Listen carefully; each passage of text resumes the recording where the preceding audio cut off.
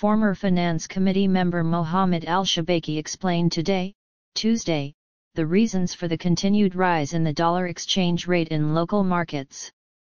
Al-Shabaiki said in a statement to Al-Malama agency, the rise in the dollar exchange rate and its reaching more than 150,000 is related to the volume of sales provided by the central bank through the foreign currency sales window, indicating that the higher the dollar sales, the lower the exchange rates in the local markets.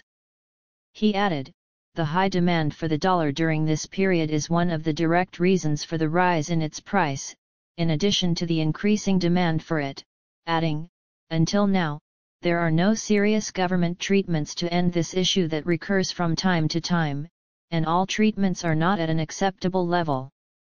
The exchange rate of the dollar against the dinar has recorded a noticeable increase in the stock exchange and exchange shops in the capital, Baghdad, and the governorates over the past few days. A government advisor revealed the features of the 2025 financial budget schedules. The financial advisor to the Prime Minister, Mazhar Muhammad Salah, said in a press statement that Article 77 2nd of the Federal General Budget Law No. 13 of 2023, which regulates the preparation of the three-year budget, stipulates that the government shall send the budget tables for the years 2024 and 2025 to the House of Representatives for approval before the end of the previous fiscal year.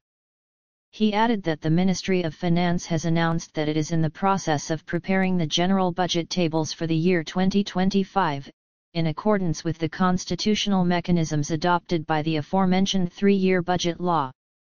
He pointed out that based on the indicators of budget implementation over the first 2 years provided for by the aforementioned Law No. 13, the Financial Authority has the necessary administrative and financial capabilities to submit the 2025 budget tables to take their legislative path through discussion and approval in the Council of Ministers and refer them to the House of Representatives before the end of this year.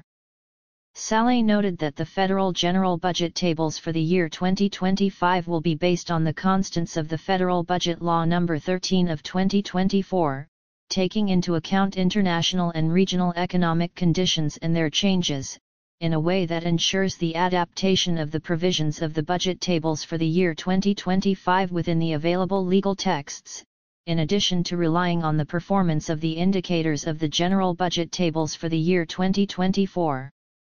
He stressed that major reconstruction projects will continue to progress in accordance with the vision of the government program to ensure the continuity of growth rates in the gross domestic product in general and the gross domestic product non-oil in particular.